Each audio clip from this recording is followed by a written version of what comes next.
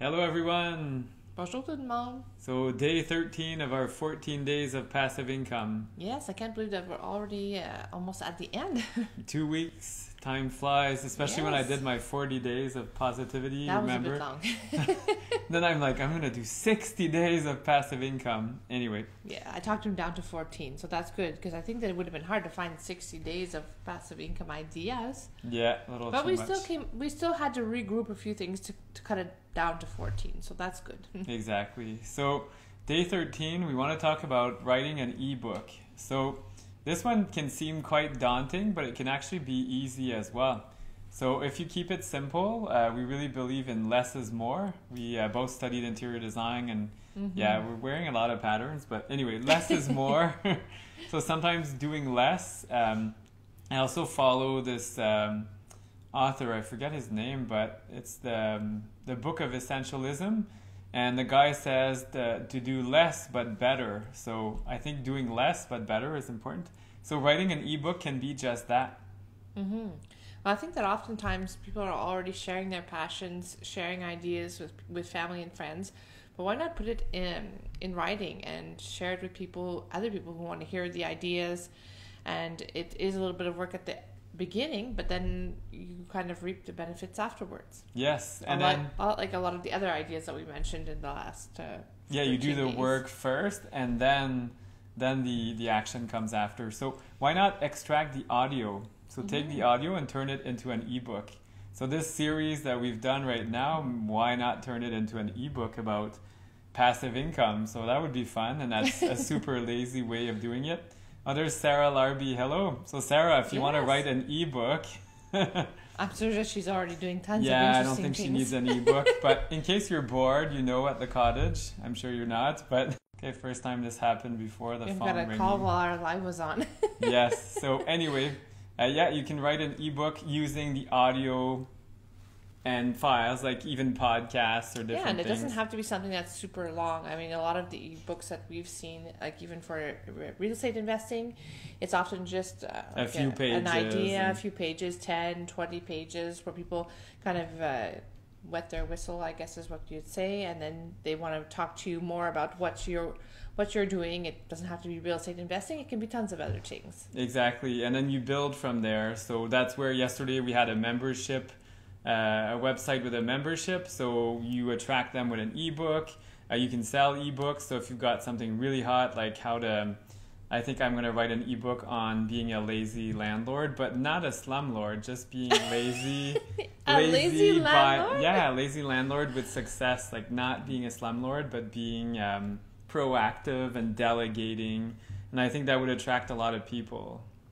Well, it would definitely be for an interesting subject, a lazy Yeah. landlord.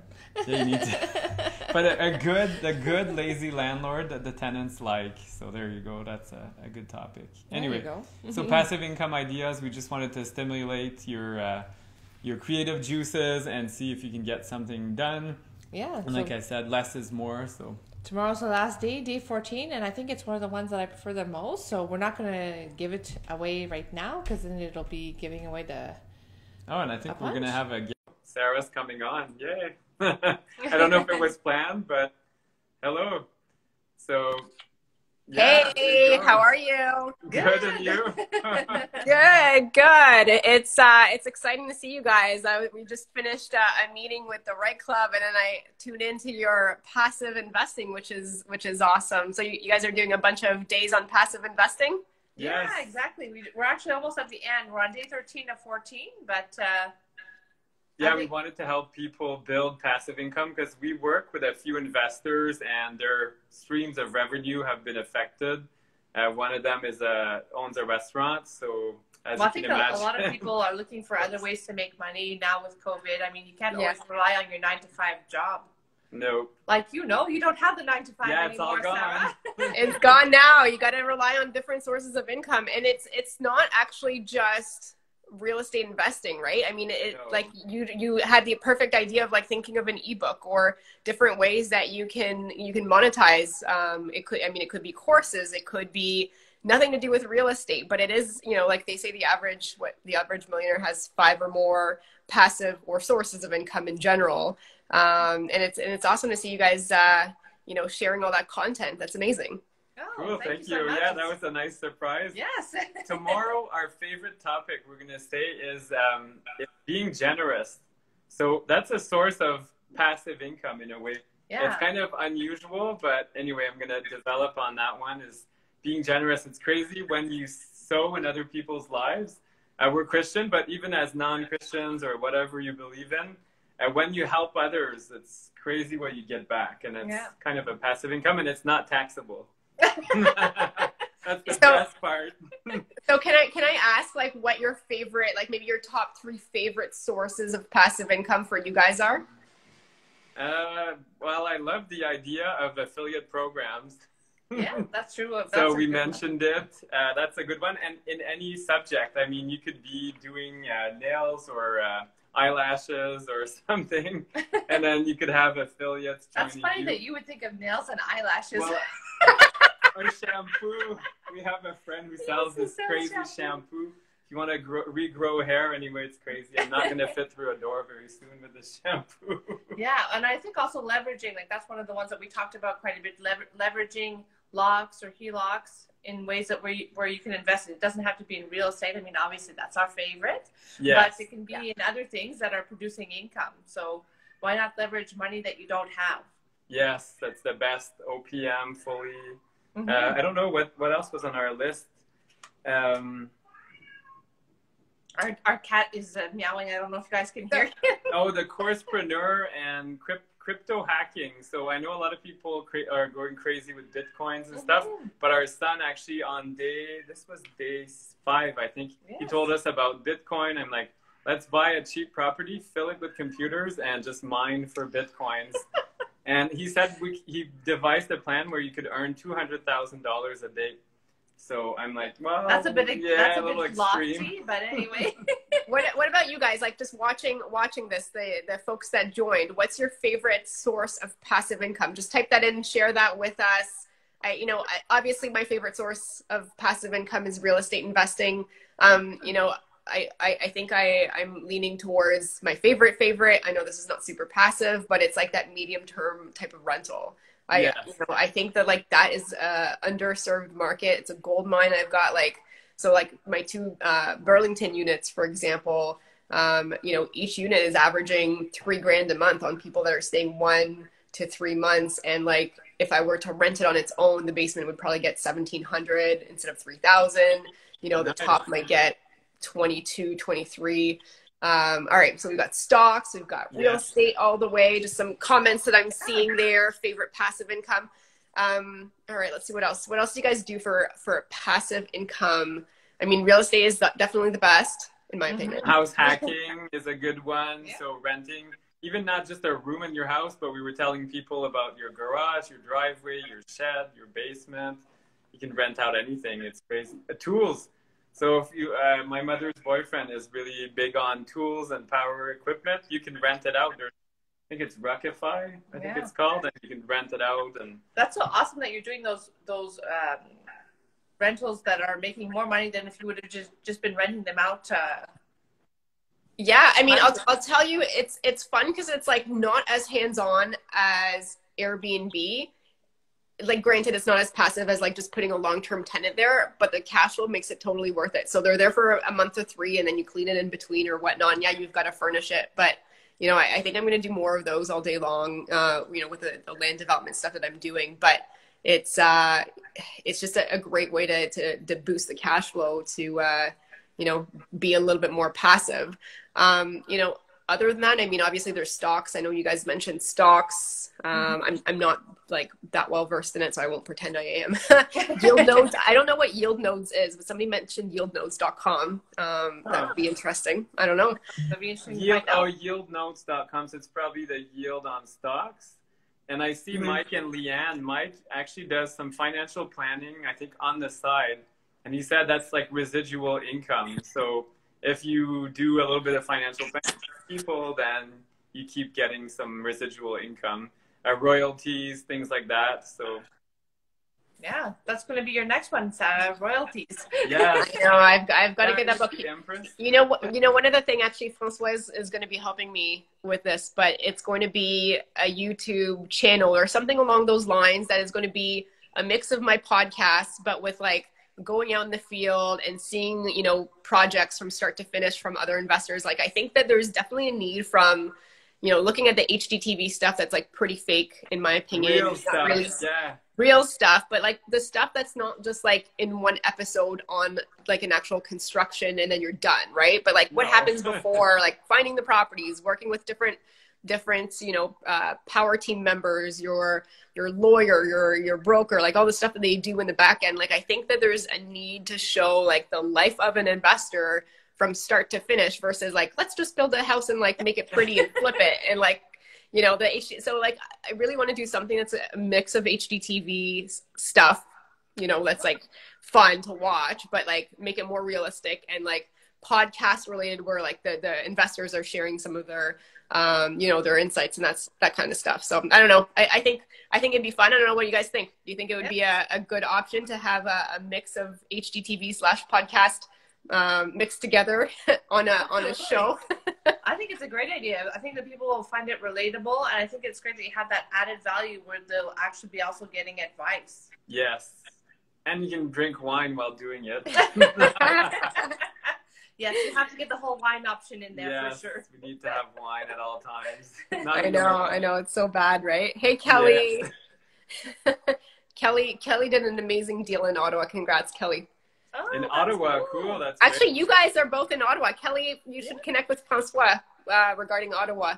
Yeah, Yes. that's awesome. Yeah, it's hard to be getting deals, but they're still doable. We're looking at a flip. We tried on 2 other flips last week. It didn't pan out, but I mean, just across the street from us, there was a house, and we almost flipped it. We would have made 100,000 in one summer just changing carpets and painting. So it's just seizing crazy, right? the opportunity. So yeah, Kelly, we'd love to hear from you, and that's connect. awesome. The Right Club with Sarah, we have an Ottawa, Eastern Ontario, Western Quebec event every month. So I think Kelly Kelly comes to our Right Club event, so I believe she's on that. But I think it would be good actually, because you have some connections in Kingston. Maybe Kelly reach out to Francois and see what kind of connections you guys can share. All right, we've got Katz Orley. Can you tell us about your cottage? I guess in terms of the passive income piece, so here's the thing with the cottage, and I mean, I do this every year. I pick and choose the weeks and the days before I release them to the public. I'll tell you, my whole summer right now, other than the dates I picked, is jam packed. Like, I don't have you know, anything until September, mid-September. But I am planning on living there in May and June, and like, you know, a part of July and a part of August. So I've released everything else, and it's like, it's booked right away. But I'll tell you, you know, it's like one of those things. I get, you know, high season, we're getting $600 a night, high season. So like, we could make more money if we wanted to like spend less time there and rent it out more. But it is a great way to make some really good cash flow. Like, if you're looking at it as like just a pure investment standpoint, here's the thing. If you take July and August, you've got 8 or 9 weeks there times, I mean, I bought this cottage for under 500 grand. It's probably worth about 860 now, but you take that 600 and you multiply by, let's call it 60 days. You know, that's what you're making in July and August. You're probably covering the majority of your costs right then and there. And then you've got, you know, usually 2 weeks in March. You've got like April around like Easter, it'll get rented. Like, you'll likely make your money, you know, break even money in the summer, July and August, and everything else is going to be pure cash flow. So you can rent it out during Christmas and New Year's and March break and May 2-4 and Labor Day. It is pretty good. And there's some cottages where, like our cottage, during winter, you could store like your boat or something. Like ours is seasonal, so winter it's shut down, but you could store your boat. So another source of passive income. That's true. You can, if you have a big lot, you can do storage. You can do different things, and then just how it's managed. Yeah, I manage it from a distance. So here's what I have with the cottage. I don't know if you guys have, because I know, Francois, you have, you know, a place as well that you rent it out in the summer.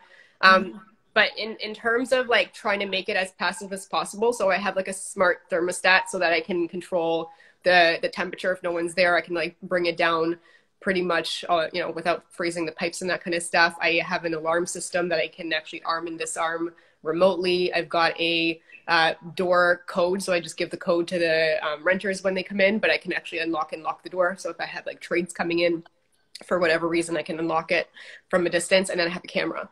And then I have a couple local cleaners that I found, and they have a storage space where I just like lock it up, and then I put like all the toilet paper, hand paper, like whatever stuff. And then like once in a while when I go up for myself, I'll go take a look, or they'll let me know what's low. But essentially they take what they need from there, and then they clean in between. And, yeah, things have happened. Like we've had the furnace go at one point when there were renters there, but like you call the furnace guy. Like, I'm not going to go fix a furnace myself. I wouldn't even know what to do. So it's just like a property manager. That's what they're doing, is they're fielding calls, right? If you have good tenants, they're fielding calls. They're calling their plumber, their electrician, so then you can do the same thing. And then in terms of like, your guests, I mean, really, ultimately, you check, you give them the code and the information, then you have a little booklet there that they can read about how the house works. If they have any questions, they'll let you know. And then you kind of just check in on them after the first day. And that's usually all I hear from them. And then I'll just send them an automatic message afterwards saying, checkout's at 11. Thanks so much. We hope to have you back. And that's essentially pretty much it. Nice. But you can manage. So I don't know how you guys are doing it. I mean, you have quite a bit of properties in New Brunswick, and I know it's further. How did you go around managing that, or the one that you had as well that you bought for your cottage rental? Yeah, all properties, even here in Ottawa, we do kind of like what you said. We field calls, and of course, New Brunswick, we have a property management because, I mean, we can't even go there physically right now. So. So that's it. It's fielding calls. It's pretty efficient, like you said. Like, I mean, once you have everything in place, like you said, the alarm, the block box, and everything else, a system, who to call it after pretty well hours. runs itself, and you just, like you said, field the calls. Yeah. Filter. I mean, it's real estate investing. Once you have a good tenant, once you've done your screening, and that's something you talk a lot about, Sarah. Once you have the right tenant, it's every few months we get a call. That's about it. I don't know, the furnace filter needs to be changed or something, and here you go. And if you have good systems in place, it can be pretty passive. So yeah, absolutely, good systems and good tenants. And just looking back at the last 7 years, so the majority of my calls were about an appliance. About of course. Plumbing or water issue, or the furnace, or maybe the water tank like went a couple times. And but the majority of it is going to be plumbing. Something's leaking somewhere. Or just like, I mean, or maybe like just the odd repair or whatnot. But like, there's not even like just managing the whole portfolio. Like maybe I'll have like one problem a month, which isn't usually just me messaging someone, hey, go to this property and just send me the invoice. So like, you have a team that's good, that you trust. They're not going to screw you over. I think that's just like getting it set up. It takes a while in the beginning. The power team, it's tough.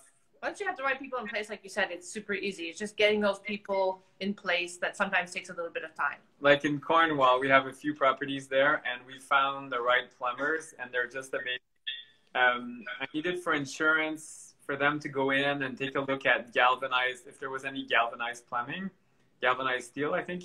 And the plumber went in, and then I asked him, where's your invoice? He's like, no, we do this for free. I'm like, free? What? He's like, yeah, we do this for our good clients.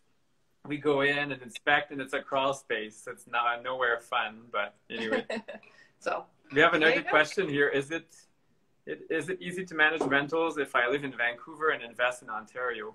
It can be, like Sarah, if you do it right, it can be, but it can also be difficult. So, I mean, there is, it depends where in Ontario. Like, if you have a good system in place and you have a good team, you could probably, like Francois says, manage it yourself. However, there's also good property managers, like Complete Properties. Like, she's in Niagara. Like, if I was in Vancouver, I'd probably just have her, get it at least set up, right? Because they do like tenant screening and finding and placing. Like, that's worth, and all for of that. Insurance too, some insurance do ask that you have property management when you're that far. Like us, for New Brunswick, they insisted you have to have property management. So yeah. I mean, you know what? It's at some point, though, I will say, if we do this right, we will all want property management in the future because we're going to be gone half the year. We won't even want to have any of these calls, even if it's once a month. Yeah. So the Right Club in Curacao, that's coming up soon. And I know. We got to look more into Curacao. There's absolutely. Oh. Looks like you cut out.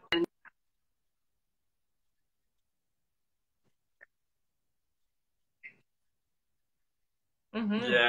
Absolutely. Yes, yeah, you're back. You cut out a little bit, but now you're back. Okay, cool. Awesome. Well, you know, thanks for letting me hop on. And thanks for hopping I guess going in on your little passive income. I'll let you guys continue, but it's a great job and keep it up. Keep up the great work. Keep giving the insights to all of us and you know, spreading positivity out there. So you guys are awesome.